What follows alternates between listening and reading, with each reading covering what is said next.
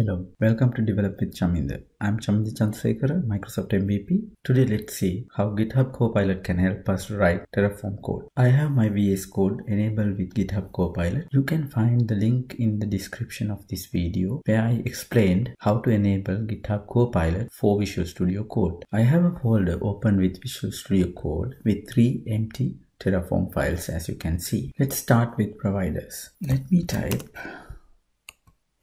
Terraform required configuration for Azure RM. And when I hit enter, you can see it immediately provides me assistance to have the Terraform required configuration and the Azure RM version specified here. So I can change the Azure RM version to 3, and that's the latest version, 3.28 I think. So I'll just leave it as 3. Then let's specify the provider. So let me say Azure RM provider configuration. So it automatically gives me the hint to the code. So I just use it as it is. Next, let's specify the backend.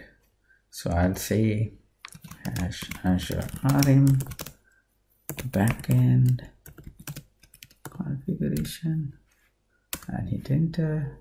So it gives me the backend configuration specification. Then instead of using this remote backend configuration, I want to use a local backend for the sake of easiness. So let me try to say Azure RM local backend configuration, and let's see if it helps. Yes, it is creating local backend configuration. So I can just say my demo Copilot Terraform state. Let's comment the remote state as we are not going to use it. I'll just use the local state, and then let's go to main and try to specify the resources. So first I'll begin with Azure RM resource group, maybe I'll just say resource group configuration, and let's see what it gives me. It gives me Azure RM resource group and my demo Copilot, and I'll just say to make it RG my demo Copilot. Say I want to have a Linux web app. So initially I need a Linux app service plan. Let me say Azure. It suggests me a virtual machine, but I'll say Azure RM Linux app service plan configuration. So it should give me something really fast. Yes. It has given me all the correct code, and it is provided with all the correct names for its location and the resource group name as well. And then let's try to specify a Linux.NET application, maybe a Linux app service configuration. Let me say Linux app service, Linux.NET app service configuration, and then try to hit enter here.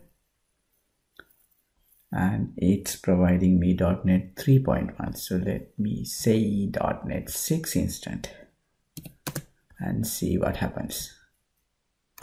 Hit enter and I get a .NET 6. So that's great. Now let's do a Terraform init. Let's do a Terraform plan now. In the plan you can see it's creating 3 resources. Let's do a Terraform apply next. It's asking to confirm. You can see 3 resources are getting created. These all are written with the help of GitHub Copilot, and the creation is completed. Now let's go and see in Azure portal. Let's search for the resources that we have created with the name Copilot.